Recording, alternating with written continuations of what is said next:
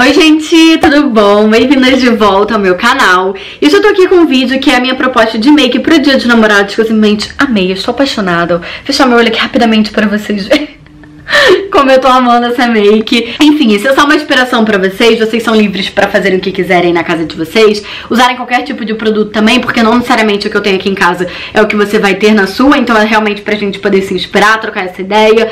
Eu amei a make, eu espero muito que vocês gostem também. E então vocês já sabem, se já gostam desse tipo de vídeo, já deixa um curtir pra mim, porque é muito importante. Se você é novo por aqui, prazer, meu nome é Luísa Villerroy e eu te convido a se inscrever aqui embaixo, tá? Então vamos logo pra esse vídeo. Vamos começar pelos olhos.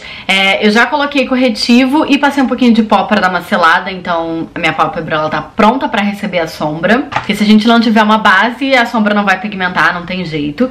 E eu vou começar usando essa paleta aqui da Ruby Rose, que é a Blushed Nude, e eu vou começar usando essa cor aqui em todo o meu côncavo. E os movimentos que eu faço são o seguinte: eu começo bem daqui, ó, da raiz dos cílios, trago aqui pro final da sobrancelha e puxo isso tudo de volta, ó, tá vendo?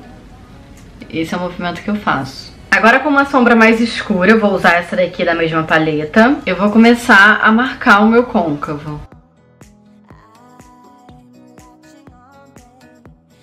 O que eu quero dizer com isso que eu vou começar a marcar? É bem onde você coloca o pincel, que você sente o pincel entrar, tá vendo? É nessa parte aqui que eu vou passar a sombra. E não subo mais, ó. Vou ficar só aqui. Agora eu vou vir com essa paleta aqui da Camila Coelho pra Sigma. E eu vou pegar essa cor aqui, ó. Então vocês usem o que vocês tiverem de mais parecido em casa, que é meio violeta, assim, um burgundy. E com o mesmo pincel eu vou dar uma escurecida nisso daqui, ó. Eu começo aqui pela ponta, no cantinho externo. E vou escurecendo isso daqui. E aí o que eu vou fazer com essa cor aqui mais escura que eu mostrei pra vocês, eu vou escurecendo aqui atrás, ó, meu cantinho externo. E vou escurecendo aqui dentro também. Eu vou deixar essa região aqui da pálpebra livre. Ó, vou voltar um pouco com a primeira sombra que a gente usou e dar uma esfumada nisso daqui. Agora eu vou vir com uma outra paleta. Eu sei que eu tô usando muita paleta, mas é porque cada corzinha tinha uma, então você pega aí que você tiver em casa. E eu vou usar essa paleta aqui da TooFaced, que é a Chocolate Bar. E eu vou vir com essa cor aqui, ó. Classy and Sassy, que é um brilho maravilhoso. Vou precisar de um fixador. Eu vou usar esse meu aqui velhinho, que é da Contém 1 grama, que é uma pastinha. E aí eu venho com o dedo mesmo, com o dedo anelar, ó. E aí eu vou passando aqui, ó, bem no meio da pálpebra, no meu centro.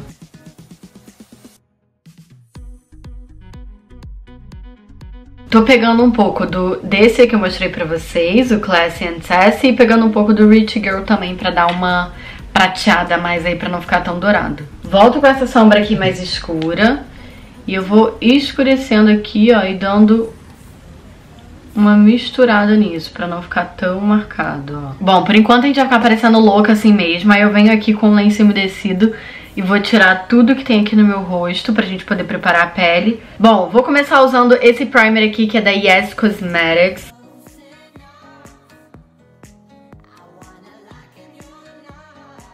Pra base, vou usar a minha favorita da vida, que é a HD da Vult. Vou deixar minha cor dela aqui embaixo, que eu sei que vocês sempre me perguntam.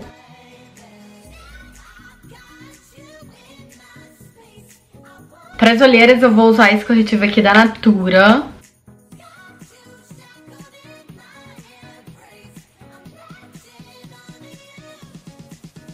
Pra selar esse corretivo, eu vou usar esse pó aqui, que é da Ben Nye. E aí eu coloco ele, ó, tipo num potinho assim, ó, e vem pegando.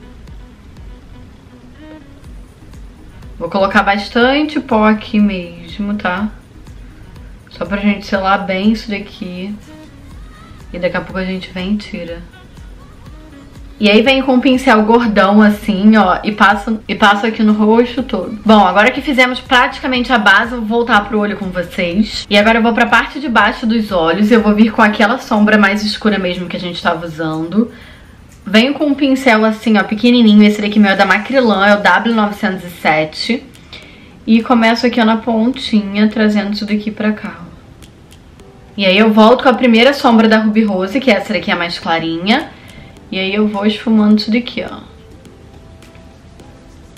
Agora vem com delineador, eu vou usar esse daqui da Sigma, que é um delineador em gel. E eu vou fazer um traço muito fininho, ó.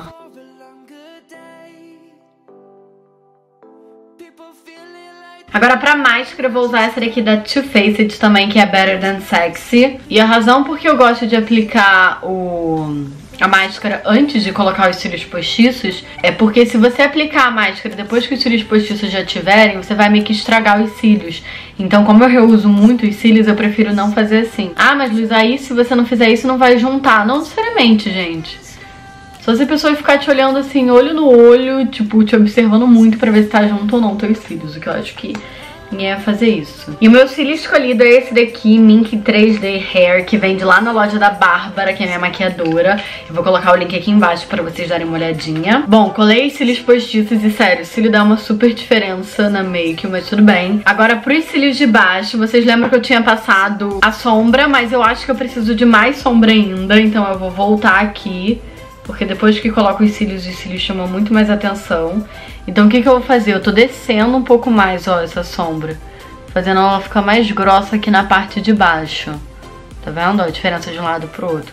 Agora pros cílios inferiores eu vou passar uma máscara. Eu vou usar essa daqui, que tem essas cerdas bem pequenininhas, ó. E vamos terminar essa pele, porque minha cara tá muito branca. Parece que eu tô muito branca, mas eu juro que eu não tô. Bom, agora pro contorno eu vou usar essa paleta aqui da Ruby Rose, que é a Cheek Flush, que eu amo. Essa cor aqui, que é o Burnt Amber.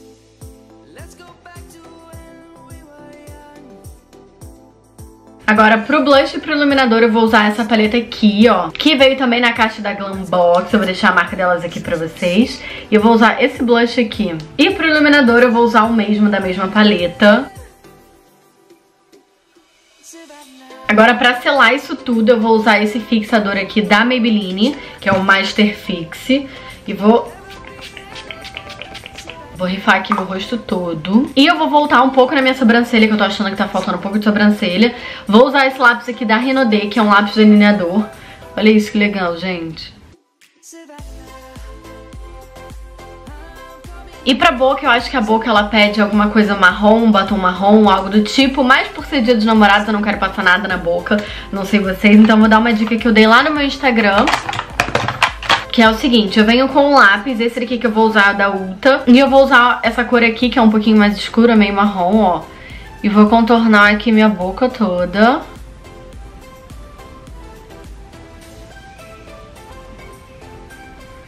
E aqui na parte de cima, eu vou aumentar um pouquinho ela, ó.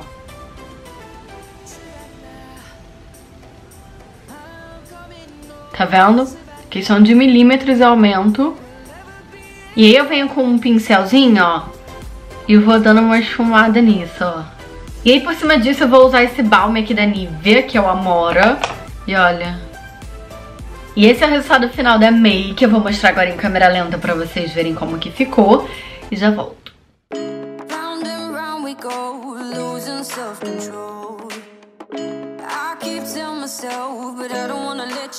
Então é isso pro vídeo, eu espero muito que vocês tenham gostado. Eu amei fazer, eu tô apaixonada por essa make, juro. E sempre eu falo, não esqueçam de me seguir lá no Instagram, porque eu posto tudo em primeira mão. Acabei de postar no stories sobre essa make, então sempre todo mundo recebe primeiro lá nos stories. Então se você não tem uma conta, crie uma conta, que é muito importante. Um beijo, tchau.